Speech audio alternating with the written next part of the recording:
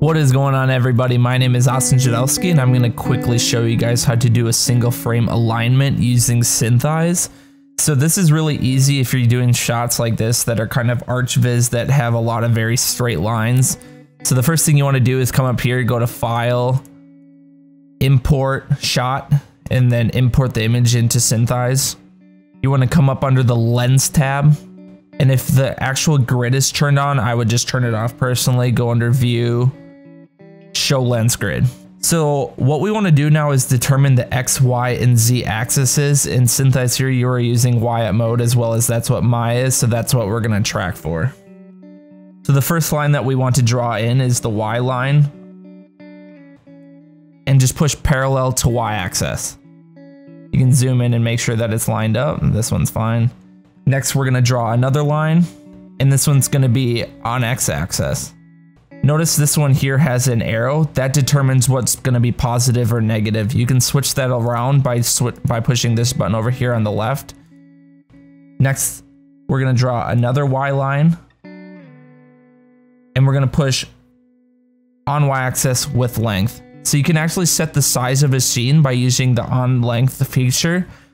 Let's estimate that this wall is 10 feet tall. This line is roughly about halfway up that wall. So if we set this to 5, we can actually set it to 5 feet to determine the scale.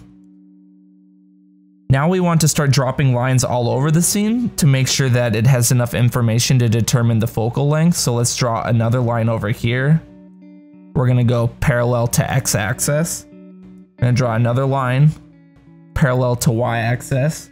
Let's do one last Y line here just because it's such a large one. And we'll go parallel to Y axis again. Draw one last line here. And we'll go parallel to Z axis so that we can set the depth. And one final line here. And we'll go parallel to Z axis again. So now if you come across over here on the left side, you see the line button, push that. And SynthEyes is going to try to calculate what it thinks that the focal length should be of the camera. So now in order to check that, we'll go up to the 3D tab, push this wand here, and we're going to draw a cube. Now if we use the move tool and move it around the scene, as you can see the cube now, anytime that you bring it up to an X, Y, or Z axis that should be straight, the cube is going to perfectly line up with it. If the cube is no longer lining up with it, you should jump back over into the Lens tab, add more lines or delete lines that you think are inaccurate, and then realign it. Now to get the camera actually out of SynthEyes and into Maya, we're going to delete the cube. We're going to go up to File, Export, scroll down. We're going to push Maya ASCII Scene. I'm just going to name it Camera Export and press OK. Now that we're in Maya, we're going to want to push File, Import, and we're going to pick the file, which I named Camera Export, Perspective. You'll see that the camera is now there. Here's the actual image plane attached. If it is no longer attached, you just want to come into the actual camera settings, come under Environment, and hit Create on the image plane. That'll give you an option to actually import an image name or an image file. Push the folder button and find the file. Now if we create a cube,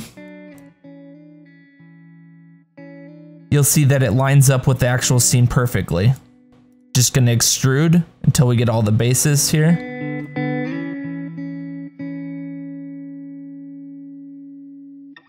Well, there was a quick tutorial on how to do a single frame alignment using SynthEyes and importing it into Maya.